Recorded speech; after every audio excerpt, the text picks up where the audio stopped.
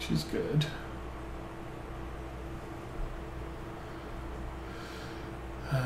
There's this corner here. Fold.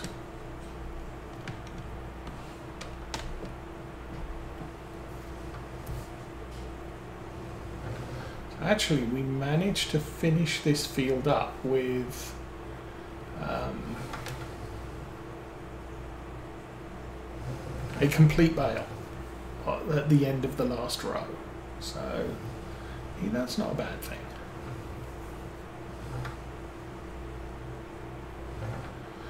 As I said, the pickup on this isn't the greatest. However, we're doing okay with it.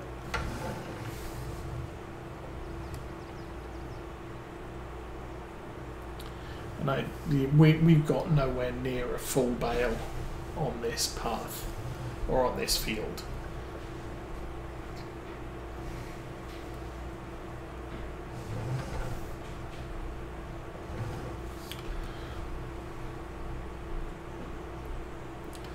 Although that said, we do have a fair amount that just didn't get picked up.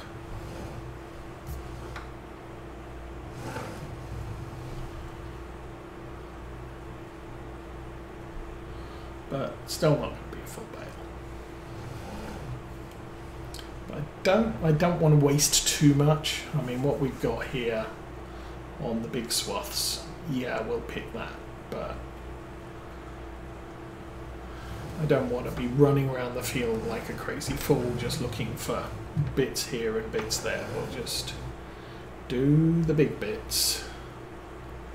And then I see a whole lot of grass on the next field that needs to be collected, baled and wrapped, and all fun and games.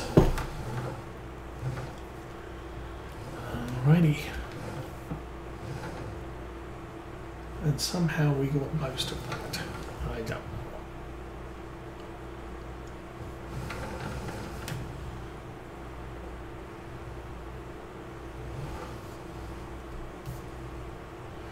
I think I did take the copy course.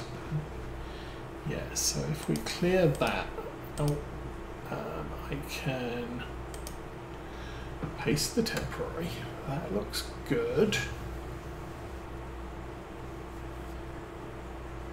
And it needs to be set to first waypoint. And really, off you go.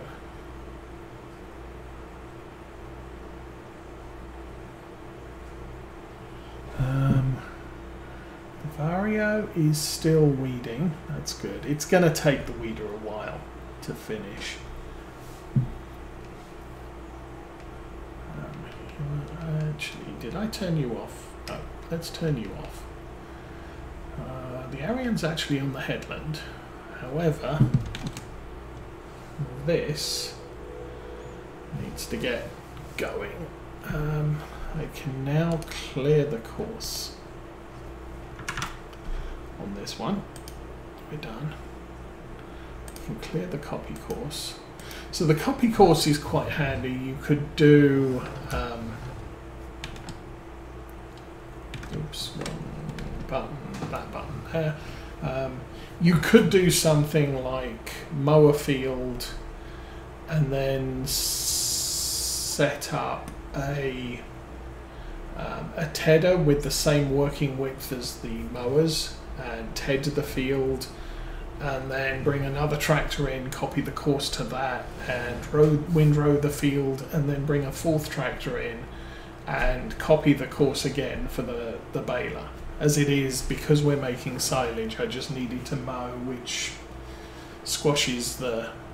creates the windrows, and I just need the baler behind it.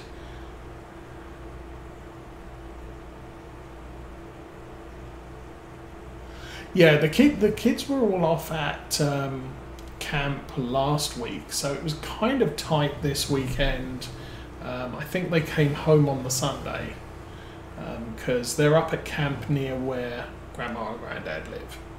So they could stop over with Grandma and Granddad and then their mum could go and pick them up, bring them home, and she wanted a couple of days with them before they went off with us for, yeah, she's mum.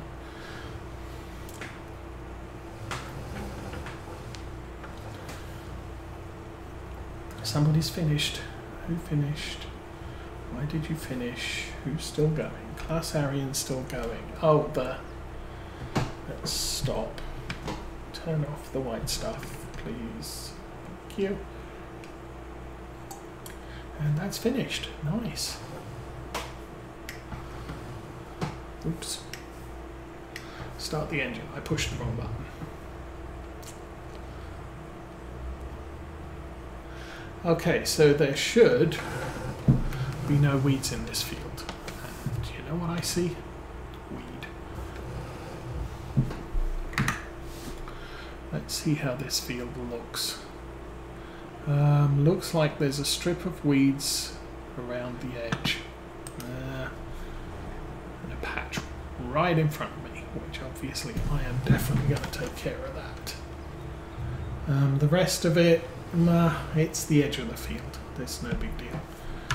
Meanwhile, let's switch over to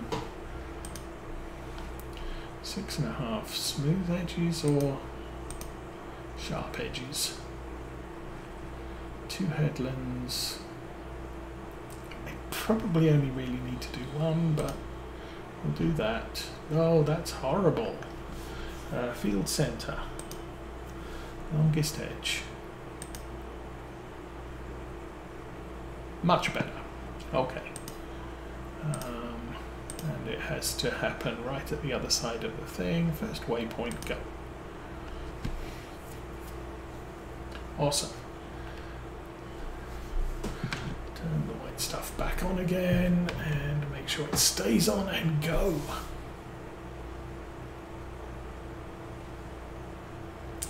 So yeah, we're now kind of down to the peaceful bit of the summer. Unfortunately, there is a vintage steam tractor show really close to us. It's probably about 20 minutes drive, and it's always the last weekend in July, and I don't have a car, so for the 3rd year in the row I am not able to go to it. I can't remember what happened.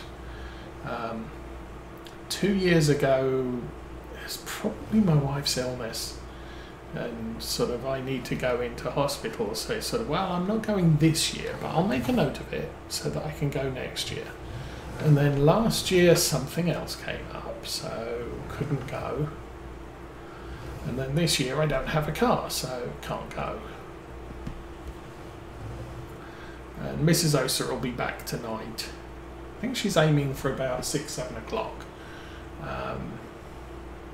Obviously tractor show's finished by then, and also we have church tomorrow, and it's only a half day. Oh.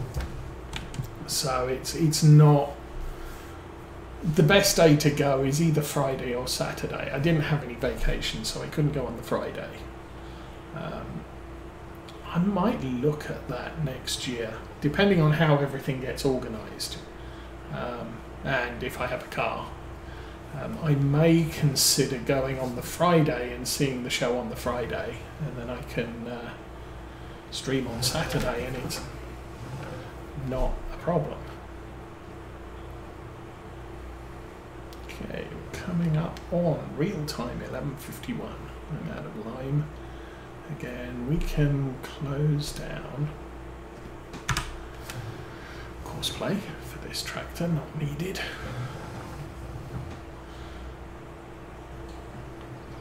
And all the stuff that we're now doing, all the weeding, that is going to take quite a while. I didn't want that one. I did that one. We only have 8,000 litres of lime. Or maybe I need to get some more.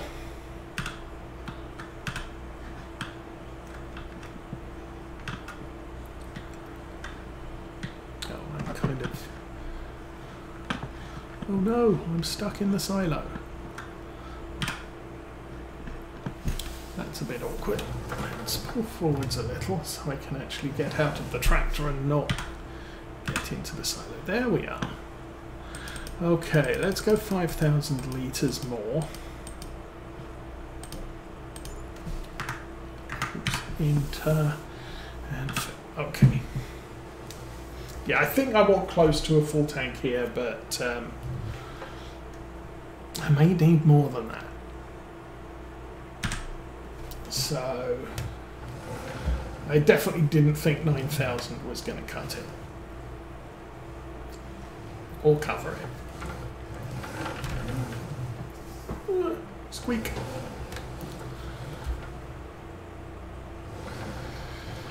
So next week's stream, I'm going to tentatively say that we're moving on to Glenlathen. The map is in test with Giants for an update, and it might be prudent to wait till that test is released. And of course, Giants are saying it's about 8 days in testing, which I'm going to take as there's 5 days in a week. So they might release it by Friday, or they might not. And if they don't release it by Friday, we will be back on Maypole just to tidy up the last of the things.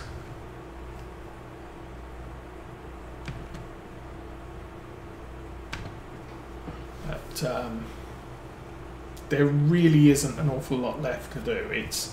It's making cow food, and I kind of did want to end up at December. But what I could end up doing is I could consider doing a midweek stream just to get it done. And it would be just, hey, we're selling all the crops and we're making sure the cows are fed, and we're going to see where we end up. This is not going to be a farm transfer. We are starting brand new at Glenlathen, so it's, you know, whatever we have as starting money, whatever we have as starting, we won't have any starting equipment because I'm farm manager, so I pick the land, I pick the buildings, and we're going to have to build the buildings this time, unlike last time. This map now doesn't come with buildings if you go farm manager or start from scratch. But when we started on this farm, that wasn't a thing. So every farm has buildings in it, which does mean that every farm has all the husbandries, and there's actually no room for more husbandries on this map. I did notice Virtual Farmer was having trouble on Court Farms because he wanted to build a pasture with animals in it, and the map has the maximum of 10 already loaded, and he doesn't own half of the farms, so he can't access those 10 yards to actually remove them.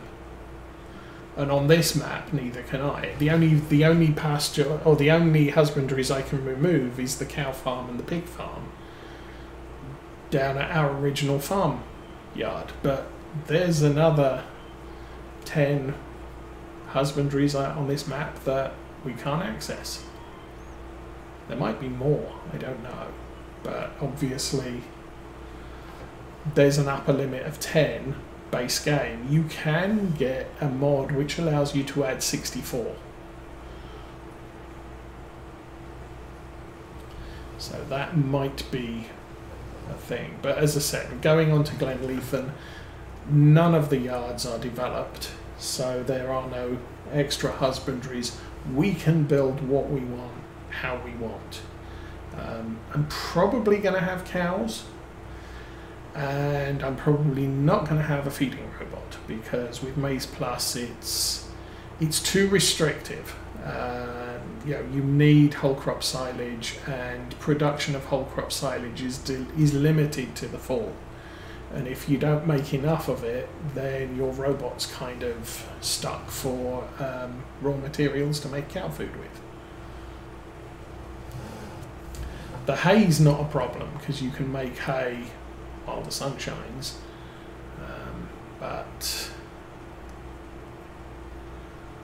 and the same's true. You know, even the mix we're doing, we're using maize silage and grass silage. We only have grass, or we have as much grass silage as we can produce from all of our grass fields.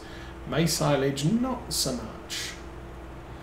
It's a one time a year thing, and if we don't make enough of it, then we don't have enough food for the cows. Okay, that is all the lime done. Actually, that didn't take as much as I thought it might.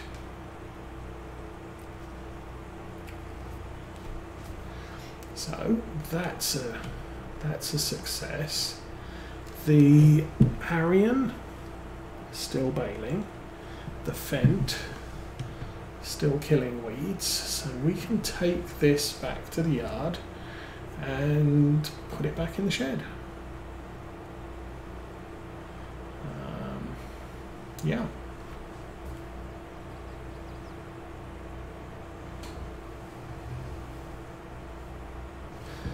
This tractor's 275 horsepower. Even this tractor might be bigger than the biggest I'm planning for on the next farm, at least initially. I do not know if I want to try the whole forage tractor thing again. I don't think I do. I think we figured out that's a pain in the butt.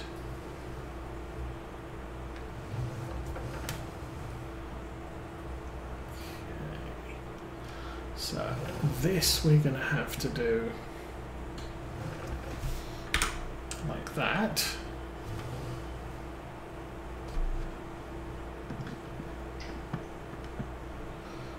And should be able to,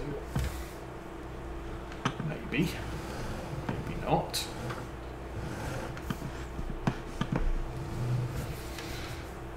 Get us in that shed behind us.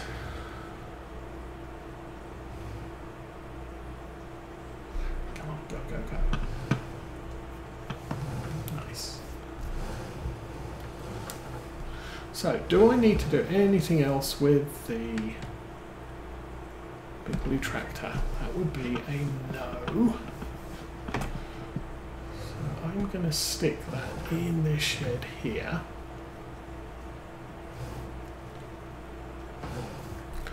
You are done. Okay, let us go. And he's still working, and as I said, this is going to take a month of Sundays. He's stuck. Well, what a surprise. You want me to move that for you?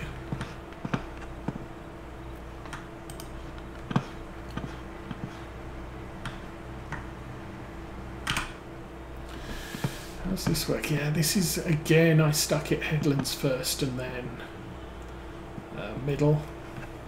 For future reference, we do grass middle first, then headlands. That way we're not blocking up the rows. You're still doing your thing. You're done. You're not done. The blue tractor got put away. Heavy haulage.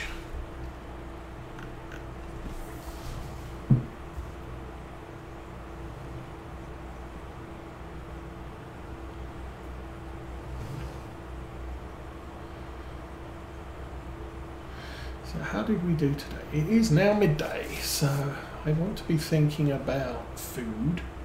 I'm probably going to be on here for quite a while supervising weed destruction. So I'll probably have something to eat and do that. I do like a start from scratch situation. This farm was definitely start from scratch, and as such we started off with the yard we started off with and 2 fields, and I do have lease to own, and for the harvester we just leased the harvester on the first year and the header and just left it at that and let it go at the end of the year. It wasn't the harvester I wanted to end up with, it was the harvester that would do the job I needed to get done. And we bought a used tractor.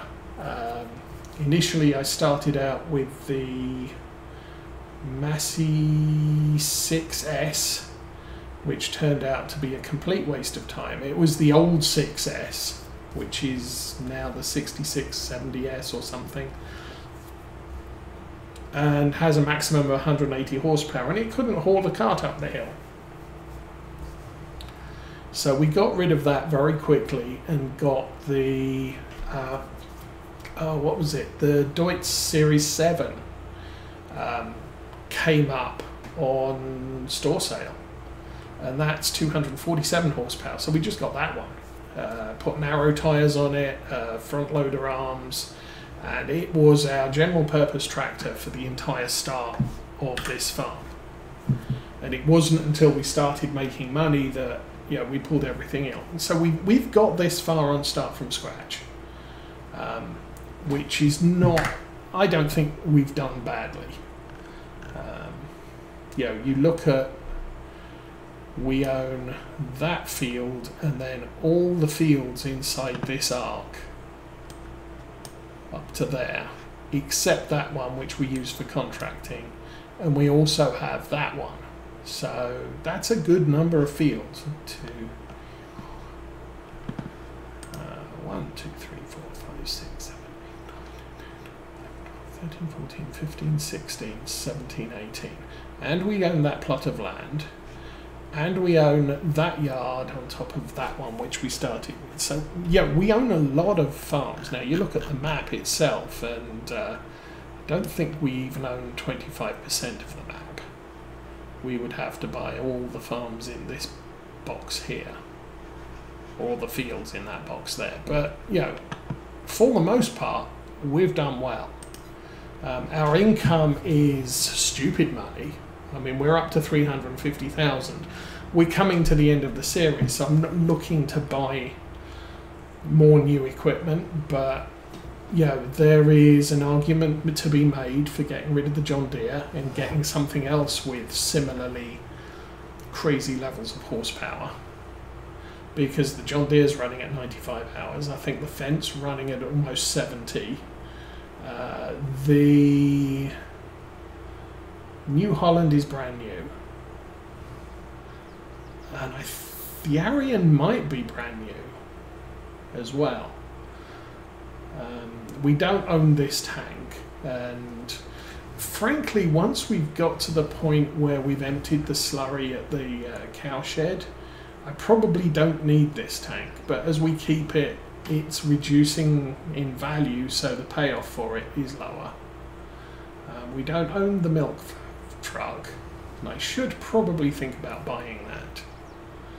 But we've got all the money we need. This farm is now successful. I don't see any reason why it might not be. And we did have a calamity with the cows at one point where I stupidly... Oh, the bales are in the way. Oh, the bales are in the way. Yes, indeed they are. Oh,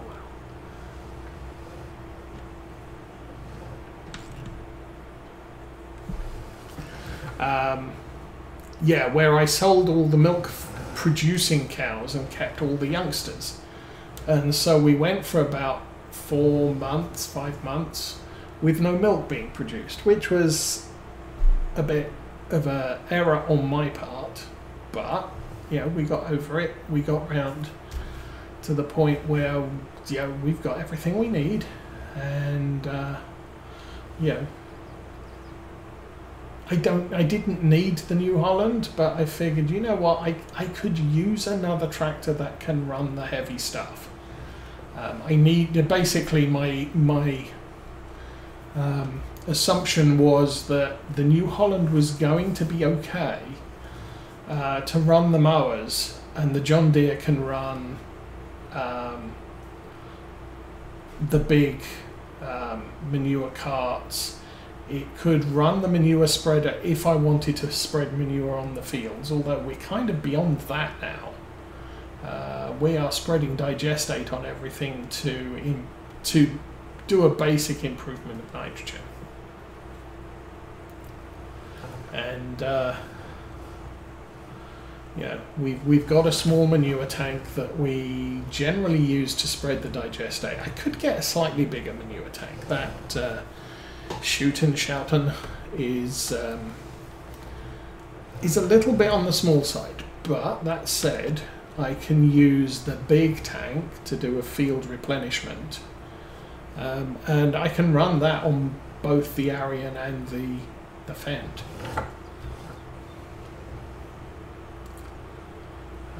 This tractor does have stupid horsepower, but hauling 30,000 litres of manure and slurry around, you kind of need that horsepower.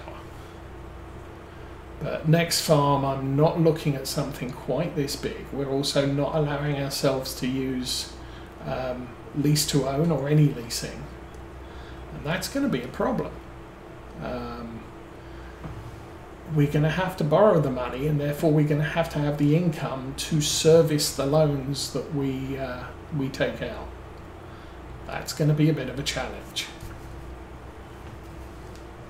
Which is why I decided we're not going to do a start from scratch, because the farm would be almost negligible and the equipment we would have would be almost negligible. And quite frankly, it would take us, for me, a concerning amount of time to actually build to a point where we have lots and lots of things to do. Right now we have lots and lots of things to do. You know, we're mowing, we're baling, we're spraying, we're delivering milk, we're delivering manure. We're trying to keep up with all the things, but we don't have too many things in the way of, oh, I've got I don't have enough tractors. I have enough tractors. Probably need to move that one too. You good? You stuck? You go home? Okay. You went home. No. No, no, no, no, no, no, no, no, no, no, no. No, you're not. Object is gone. Proceed. Are you really not? Oh, okay. Obviously he was blocked by the